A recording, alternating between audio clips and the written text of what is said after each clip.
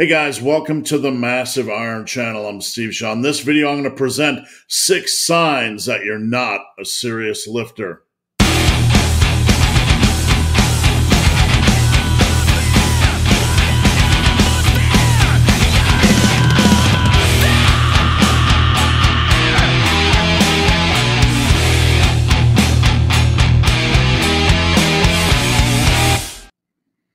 Before I get into this topic, if you have any questions or comments, drop them down below. The best topic ideas I turn into videos just like this. If you need coaching, I'd love to work with you. Check out the link down below.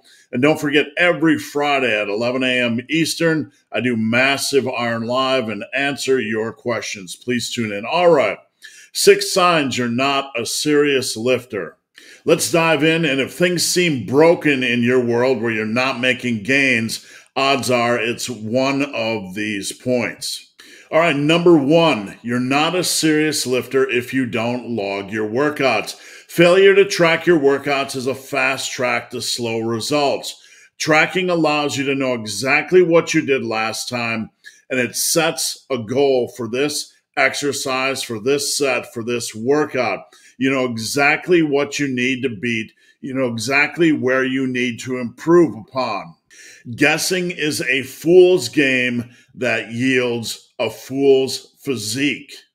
I literally have no idea why someone wouldn't track their workouts or why someone gets so lazy that they think the numbers don't matter. Progressive overload is key. We all know this. The drum has been beaten. The horse has been beaten to death. We're over it. We understand. We know. There's no reason not to track your workouts. You're just being lazy. And honestly, it's a reflection that you truly do not give a shit about your results. You can at least take a little pen and paper into the gym and write down your weights and write down your reps. It's not that hard. And if that's too much of a struggle for you, maybe consider getting one of 50,000 training apps where you can log your workouts. And if that's too complicated, your phone has a notes section.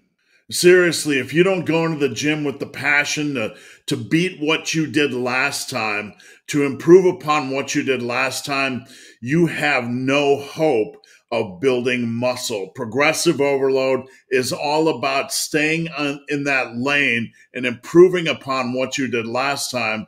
And honestly, if you really don't know, if you really don't give a shit, you have no business thinking you're going to build a better body.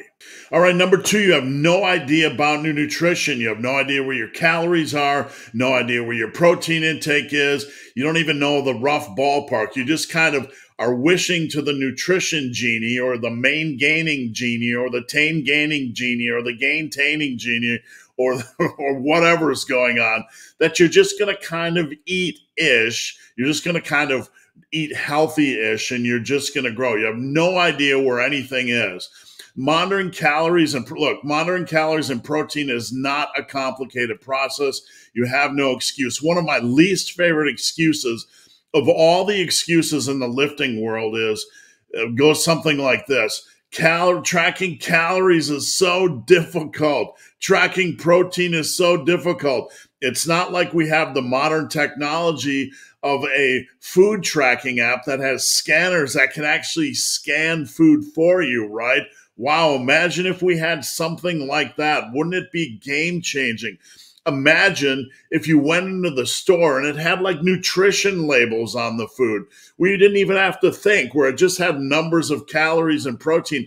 Imagine a world like that where you could just go into a store and it had the nutrition facts on what you ate and you could log them into an app. Imagine that, or imagine just a scanner that scanned it for you, right? Those of you that make excuses that tracking is too difficult, it just goes hand in hand with the previous point. You're way too lazy and you have no business expecting quality results. Building a precision body requires some degree of precision when it comes to nutrition. No, you don't have to weigh your food, but you do need to know about where your calories and protein are at so the scale is moving in the right direction. All right, and that brings us to point number 3. You have no idea where your weight is. You never weigh or you don't care. You don't know where your body weight is trending. You're not bulking. You're not cutting. You're not bulking, fat bulking. You're not doing anything. You just kind of don't give a damn. Assuming your body weight is headed in the right direction or that you'll easily grow without any monitoring or direction is lunacy. You need to pick a target weight. You need to dial in your calories and you need to monitor your weight. If your weight is not trending at the rate you want, how can you expect to build muscle? My clients, we aim for about a 10-pound weight gain, and then we do a reassessment. How fast you gain that weight is up to you. Maybe 3 months, maybe 4 months, maybe 5 months, but at least you have a plan. This simple practice facilitates growth, and it's really as simple as this.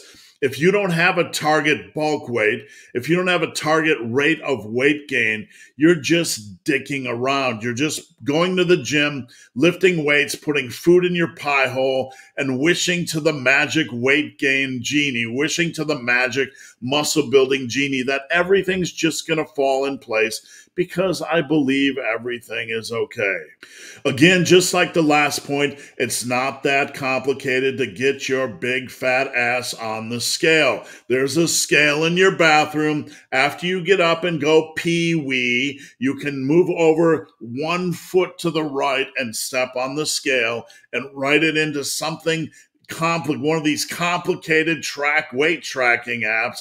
It's really that simple. You have no excuse not to track your weight. If you really cannot manage to step on the scale a couple times a week and make sure your weight is headed in the right direction, you have no business wishing for quality results. All right, point number 4, you assume your form is great. Look, I keep my beak out of everyone's business on social media, but as I'm scrolling through Instagram, the number of mediocre form videos I see on deadlifts and squats is, I don't know, pretty shocking.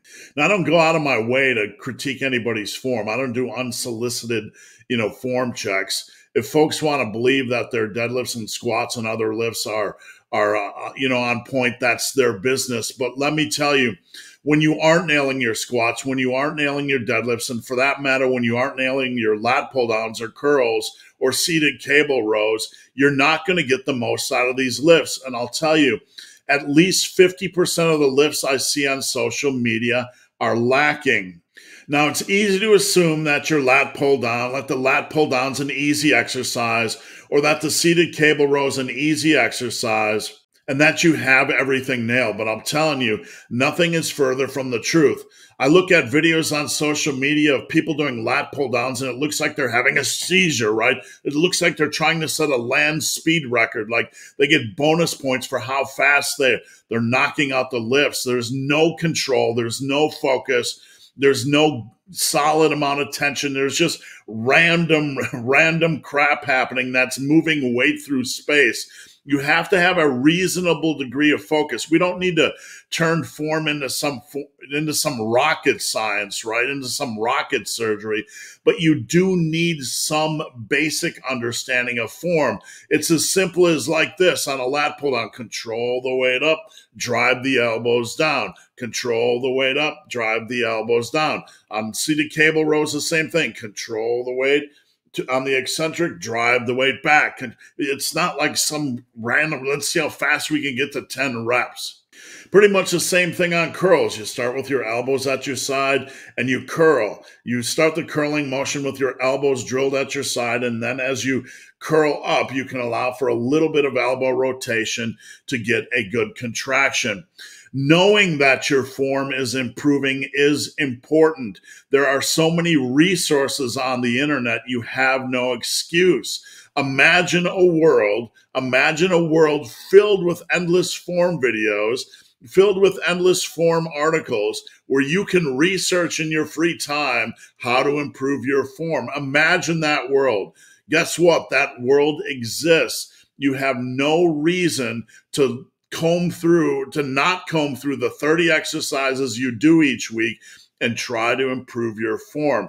Because if you do not work on your form, you are leaving gains on the table. And so many of us are not working on our squat form. We're not working on our deadlift form. We're not working on our lat pull down form. And we go into the gym and we get shit results, and we can't figure out why. We're doing the right program. We have a little bit of progression. Maybe we're even nailing our nutrition, but we have a blind spot, and that is our form is shit-tastic. Our form is crap-tastic. You need to work on it. You need to make sure you're getting everything you can out of every rep, because when you get everything out of every rep, you're getting everything out of every set, and you're maximizing your workouts and you're maximizing your results. And that is a pillar of success in the massive iron world. On the other hand, if you go in the gym like a bumbling, stumbling fool who has no fucking idea what good form is, and you expect the magic form fairy to bless you with gains, you're smoking crack, my friend. All right, number 5, we're going to walk into the gym with no progression scheme, no progression approach.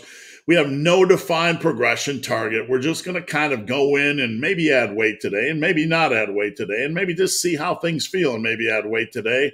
Progressive overload fuels, well, progress. Imagine that. Imagine if the word progression included the word progress, right? You can't expect to hold steady and grow. You need to enter each exercise with a defined progression approach. Every exercise, every single day of your training needs a defined progression approach. There is no excuse. There is no reason not to have a defined progression approach for every exercise.